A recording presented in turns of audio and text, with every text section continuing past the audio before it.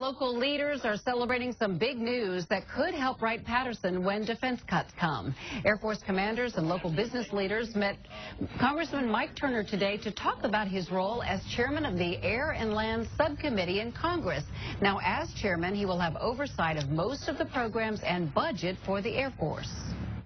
I think building those strong relationships really allow you to ensure that all of your issues are being addressed, that you provide good quality information to the people like Congressman Turner who are in positions of strategic decision making. And so I look forward to this ongoing dialogue.